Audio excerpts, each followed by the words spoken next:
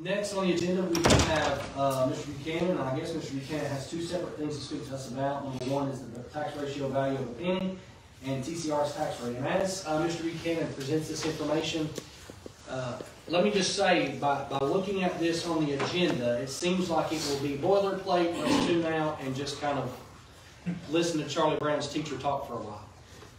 Do not do that on this conversation. Pay attention to what Eric's getting ready to say, because it is going to have implications for us moving forward in the budget season. Thank you. Go ahead, Eric. Well, thank you. Thanks for that introduction there, Mr. Roach. Absolutely. Please pay attention, because this is going to have a great effect on the budget process as we dive into budget hearings, most likely in May. First, I'll just walk you through the property tax and how we evaluate the penny and how that process normally works.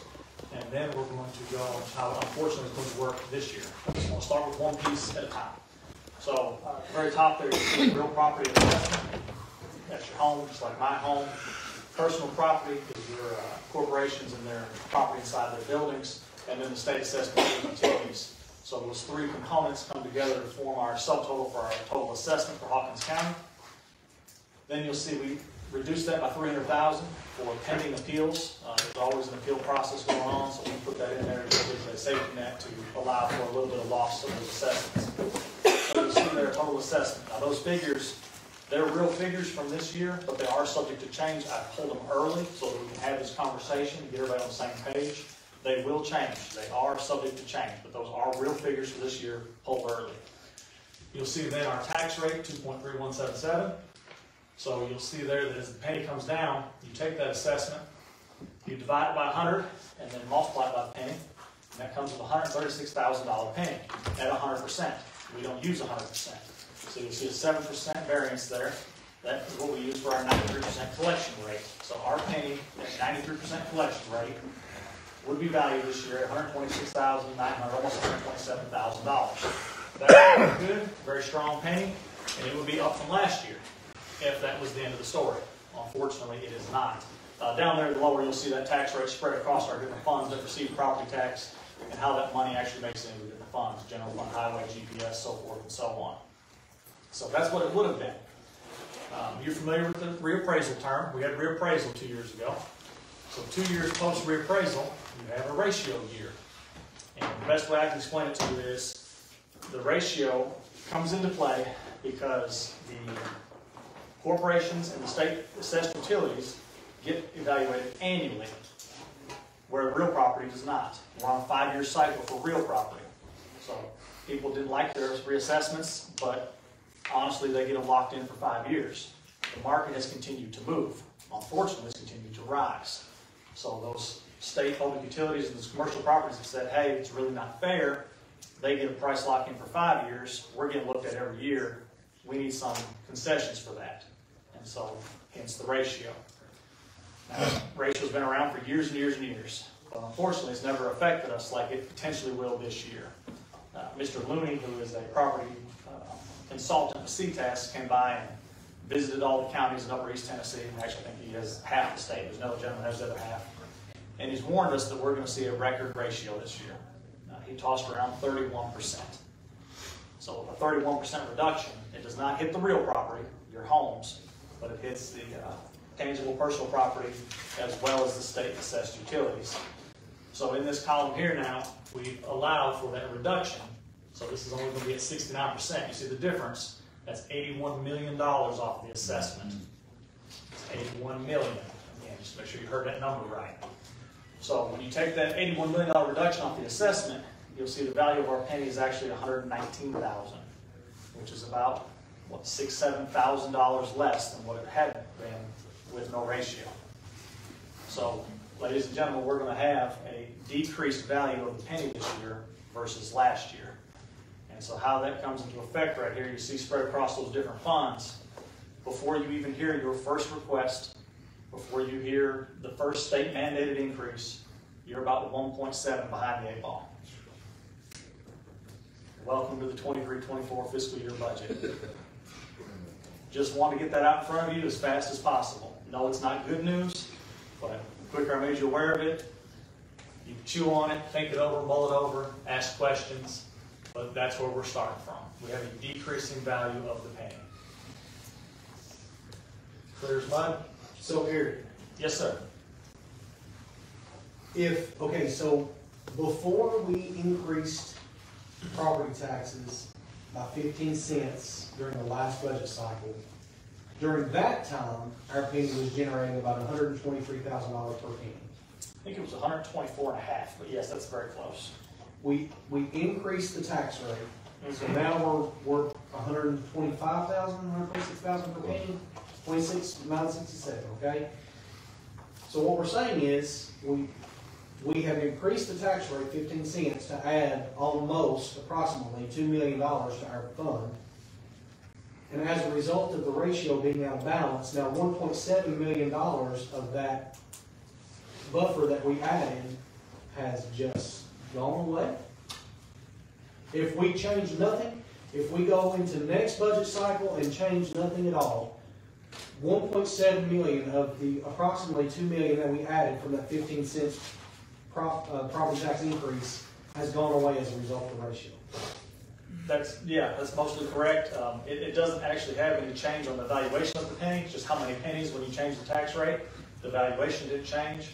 But yes, other than that, I agree with that statement. Our tax rate would have been 2.1677 without the 15-cent increase. There was a lot of controversy about doing that raise, but it was very necessary. Even with that, we still passed a budget last year that was 1.6 in the red. So had we not done that, you just imagine the shape we'd be in starting this time. So Eric, with this, obviously, none of us who own homes in Hawkins County are going to be paying less money, right? Like we're going to be receiving less. So, but the people who are, help me understand who is paying less in this scenario that is causing the reduction in revenue. The state assessed public utilities, okay, and as well as your corporations that have large amounts of tangible personal property, so machineries in their factories. It's a lot of times your factories that have that. Okay. So for them to be treated equally as our citizens who have homes, in comes the ratio. And like I said, it's not a new concept. We just never had numbers like this. I think the worst ratio I've ever looked back and find in history was about 08-09, last recession. And it was, I think, 86.75 or 86.25. So it's affected us before. Quite often we have a ratio, we're still in the 90s. You don't really feel it a whole lot. But at 31%, only recognizing 69%, we will notice it. And those numbers are subject to change. The ratio is not locked in place. It could come back slightly better, but it could also come back worse.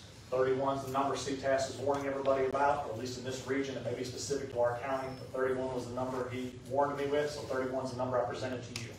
And that was going to be my next question. So this ratio is, who sets the ratio? National. Comes from the state. This is nothing that we do in-house. Understood.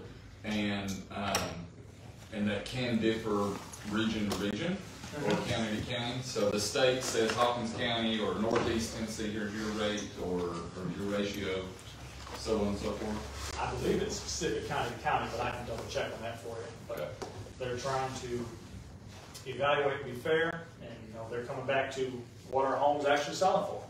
And although the market has slowed down a little bit on volume-wise, the cost has not. Eric, can you help? I'm not wrapping my head around any of it. I know what it is. I don't know why yet. But why is it that an increase in property value leads to a decrease in personal property tax for industry?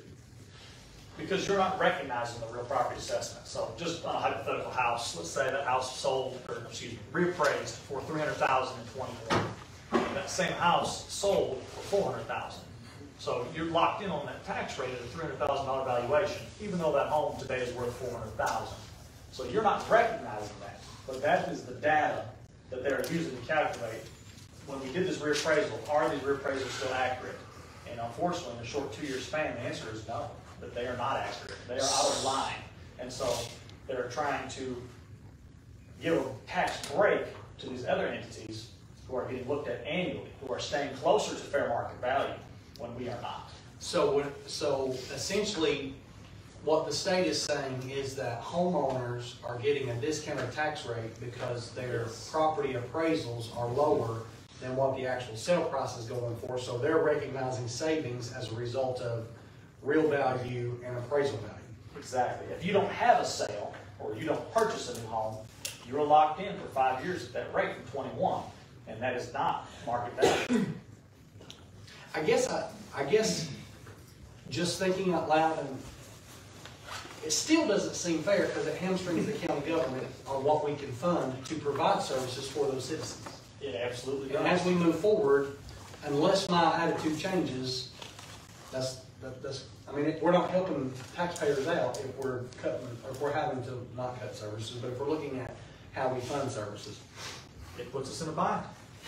Well, That's absolutely correct. To be fair to the process they use, though, these public service utilities, so they were reassessed in 21. Every year. Right, and so just like I was, and then they were assessed again in 22, and their taxes went up, right, Correct. and again in 23, and so on and so forth. Whereas mine, while my home value increased in 21, I didn't have to pay extra in taxes. You won't see anything until 2026, because we're on a 5-year cycle for our next reappraisal. And just going back to that concept, real property, 5-year cycle. After that reappraisal, you get that year, and you get one additional year where you're locked in at 1. There is no ratio. The year after that, there's a ratio study. We'll have this ratio whenever they finalize it for this year and the next. And then there's one more year where they do another study to see if that ratio is still adequate. Could go up, could go down. And then the next year, we will go back into reappraisal.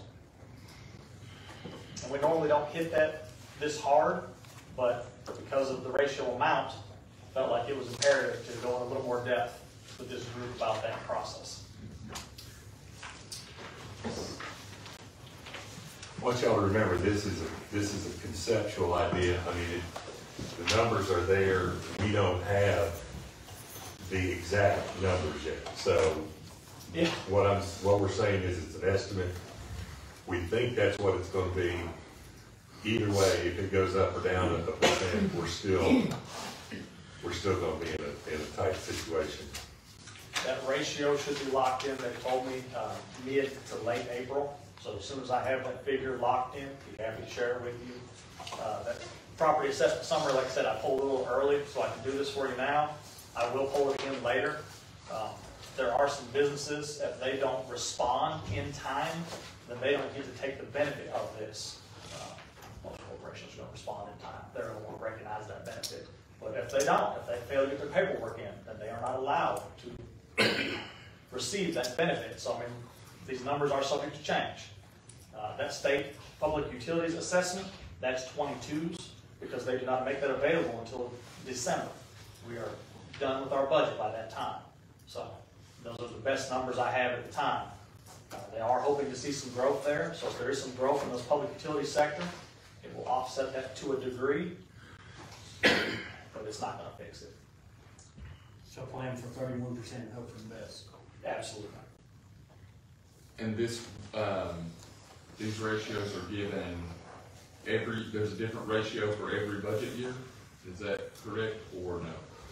Reappraisal happens, brings everybody back to fair market value. Everybody. State assessed property, real property, everybody. You get that locked in for a year. So after your reappraisal, you get 1 year safety net, nothing changes. Then is your first ratio study. So for us, reappraisal was 21, rates locked in for 22, 23, reappraisal, 24, that same ratio. And then in 25, they'll look at it again and see if it needs adjusted anymore. So this ratio that we receive this time will affect this budget year as well as next year's budget year until we level set in 25. And then go into full reappraisal in 26. And remember, in that 5th year, when they're determining if it's still valid, it could go either way. Yeah, the market could tank. We can see a lot better ratio, which is bittersweet because the market's tanked, so you're still losing in one form or fashion. Or property values could continue to increase. We could see no recession, but then that ratio will be even larger. So there's no win-win either way you look at it. I guess and I'll just say this, as a budget committee person and as the chairman of the budget committee, I thought last year we had made some headway into getting ourselves to a place where we didn't have to be in a hole. You know, 15 cent, and this news tells us that we're not really in a hole, but we're a lot closer to it than we were if all of this actualizes. So, I'll say this when we move on. I'm tired of reactive budgeting. I would love to be a proactive budgeting county, and it's just frustrating when you think you're on that track and then something happens out of the blue, and it's not anything nobody has any control of. But anyway. I understand and share your frustration, but unfortunately, that ratio might come out till April. Yeah. It puts us in the reactionary category. All right, anything else? Any other questions? We've made your day. Copy Copy the spreadsheet. Just know it's a draft, it's something to change. Absolutely.